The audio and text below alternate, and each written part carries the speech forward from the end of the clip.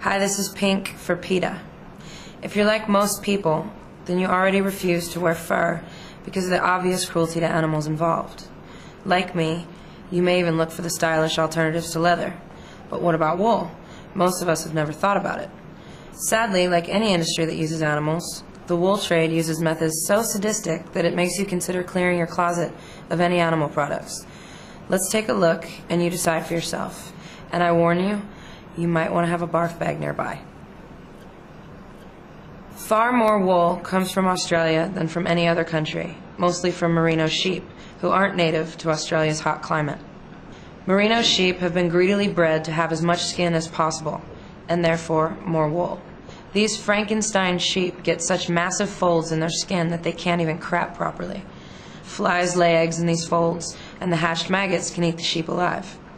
Using the cheapest, cruelest, and crudest way to combat this so-called fly strike, farmers throw these gentle lambs onto their backs and restrain their legs between metal bars. Then, without any pain relief at all, they use gardening shears to carve out giant chunks of flesh from the lamb's rumps, creating scar tissue that makes it hard for flies to lay their eggs there.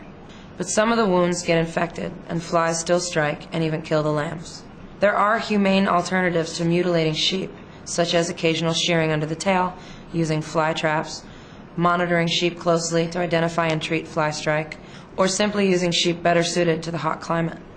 Some Australian farmers refuse to carry out this ungodly practice, but most still choose to mutilate millions of lambs each year simply because it's the cheapest thing to do. When you see the merino label, this is what you're paying for, but that's not all. After they've been used for their wool, sheep from Australia, Argentina, and some other countries are routinely shipped to the Middle East for slaughter. Crammed into ships many stories high, stacked on top of each other, they are sent on sea voyages that last for weeks, enduring miserably hot, cramped, and filthy conditions, and in a constant state of panic. Navy captains tell PETA that you can smell sheep ships coming long before you can even see them. Imagine what it's like on board. Every year, tens of thousands of sheep die en route from injuries, or because they're unable to reach food, and many others become ill living in their own waste. Some are thrown overboard to sharks, and these are the lucky ones. Once the survivors arrive at their final destination, usually the Middle East, Asia, or North Africa, where animal welfare standards are generally non-existent, the sheep are kicked and prodded onto trucks by their ears and legs.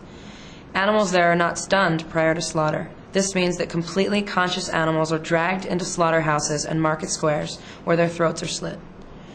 Many are thrown on top of other slaughtered sheep where they slowly bleed to death. This sheep, like so many others, is still conscious as her legs are hacked off, and the butchers begin to dismember and skin her. What can we do about all this? First, please join PETA's boycott of Australian wool until Australia bans the mutilation of sheep and stops allowing live exports. Another way to use your power as a consumer to stop cruelty is to avoid wool altogether.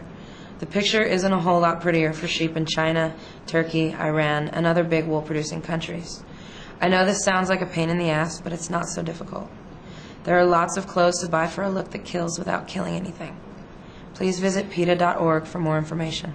Thank you.